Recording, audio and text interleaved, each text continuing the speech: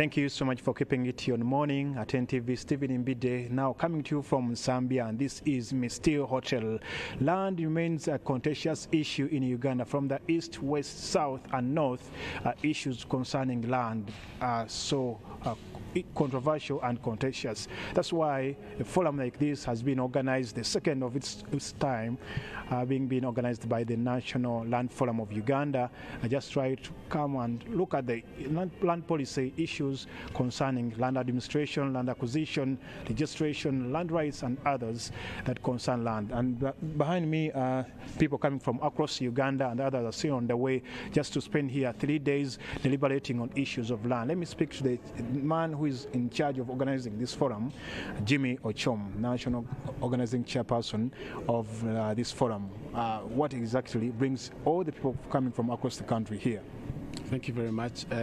Today is a great day, and we are having the second National Land Forum. We last had the first one in 2016, and we were supposed to have them annually because that is when we launched the first National Land Forum. And because of COVID and because of a number of issues, we have been having the National Land Forums happen annually.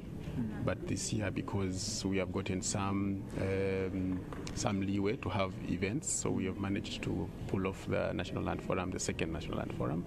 So this National Land Forum brings together land actors, both private actors, but also it brings closer the government through Ministry of Lands and other ministries to come and deliberate on issues that are affecting us on land. But particularly this year, we have zeroed down to taking stock of the 10 years of the National Land Policy, because we know that the National Land Policy was officially launched by the government in 2013.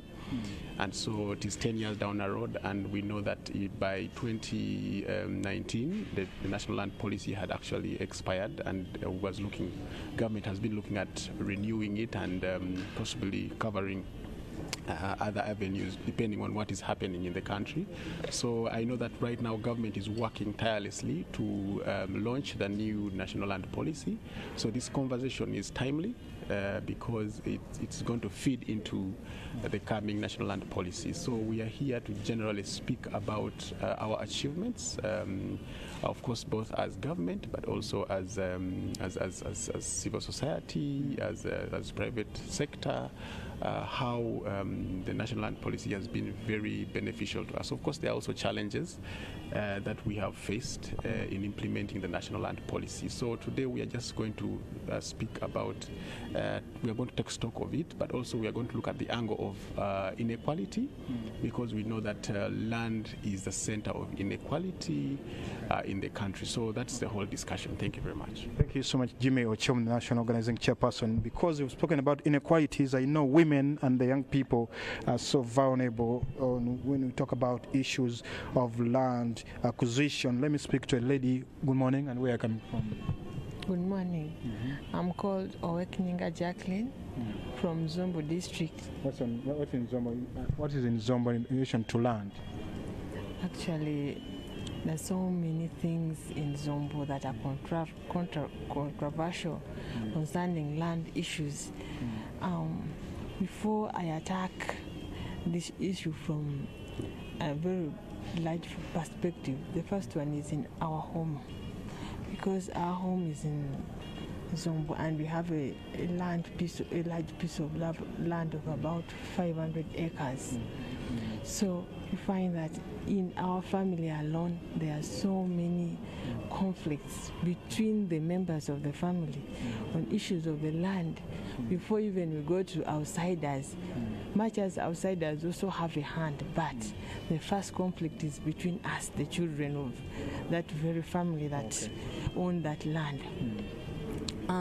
We have brothers, some are well off, others are marginalized.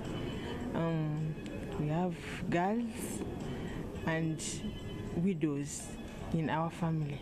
But you find that those that have something in their pocket want to own the largest piece of land, and they want to to actually grab it all for themselves. They want to put big investments and they forget about their brothers who are marginalized somewhere. And for the ladies, it's even worse. They tell us that as the ladies who want to own that land should be under the male ones. I know it's a very big conversation that tackles on family, land, community, and of course the actors are all going to be here, as Jimmy Ochom said here. But we'll be following the conversation. Stephen Mbide on Fefesu Echibuga, I would like to say thank you so much for being a part of Morning at NTV from 6:30 with Chris Higenyi and Priscilla Regina Naroga. I will say thank you and bye-bye for now. We'll catch you tomorrow, Thursday.